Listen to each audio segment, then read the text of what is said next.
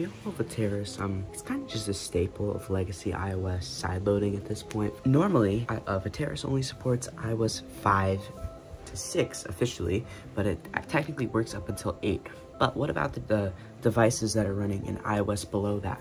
Well, there's an alternative called the iOSObscura project, basically. I've used this for ordinary sideloading with iPhoneBox with their IPA and their archive.org or whatever.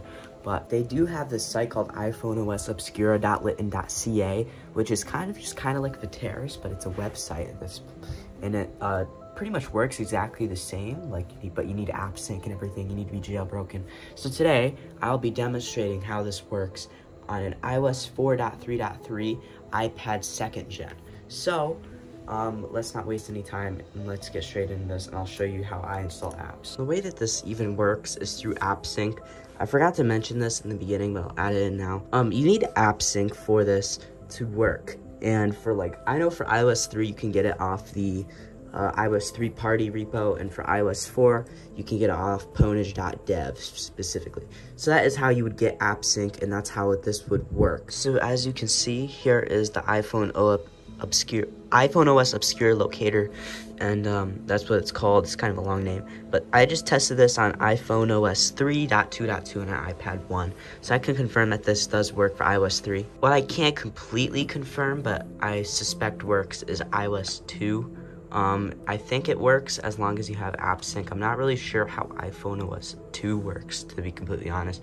I don't have a 3G that runs it, so I can't really confirm if it works or not, but I suspect it does, mainly because on their archive.org page, which all these apps are sourced from, iPhone OS 2 is featured on there, so I just assume it works. If it doesn't work, then oh well, I'll probably edit the title. So say we want GarageBand. So you would normally click on it. You'd find your version, just like anything like Veteris or whatever. So you hit, let's do 1.0.1 or 1.0.1 or whatever. So you see it requires iPhone OS 4.2 or iOS 4.2.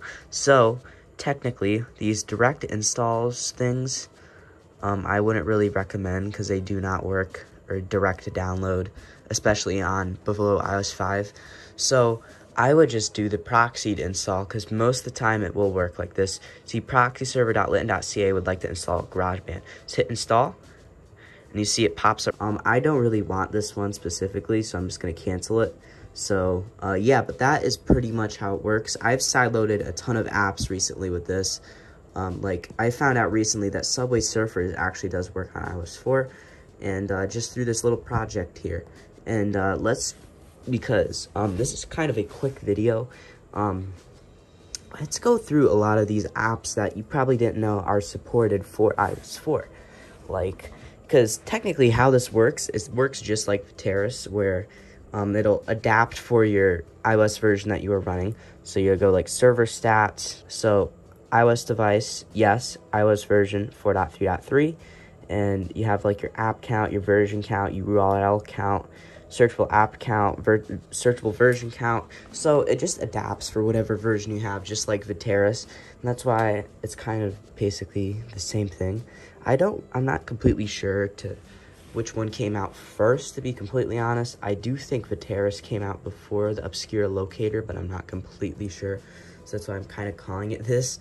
But yeah, but I'm just referring to iOS 3 and 4. This technically does work on a ton of other legacy iOS versions. I'm just referring it for these ones. I might work on iOS 9. I'm not completely sure. I haven't tested it, so I can't confirm that, but I do know it works for below iOS 5, and that's why I'm kind of calling it an alternative. You can technically use this on iOS 5 and 6 first, because I know on Veteris some of these apps are not on here for some reason. So if you do want to use this on iOS 5 and 6, which I've tried and it works perfectly fine, you can go give that a go. I'm just saying, just for this one specifically, is a good alternative just for using iPhoneBox, when you can just download it from the web. So yeah, I'm sorry this video is kind of short, and I'm gonna have to cut it short here because I did not have much time to put this video together. but I've been sitting on this one for a bit, and I haven't made a video on how to do this specifically, and I wanted to do that. So, yeah, right after this video comes out, I'll make sure to have some sort of poll so you can choose which video you want next. Yeah, and because I have a ton of ideas for the next months, actually, and I'll just start doing polls like I used to, because I haven't done them in a bit. And yeah, if you enjoyed this video and found it helpful, please like, subscribe, and make sure to turn on the notification bell so you're notified when I come out with brand new videos. And also make sure to share this with someone that might find this helpful or interesting. This has been here for Certified Legacy, and I will see you in the next one. Bye-bye.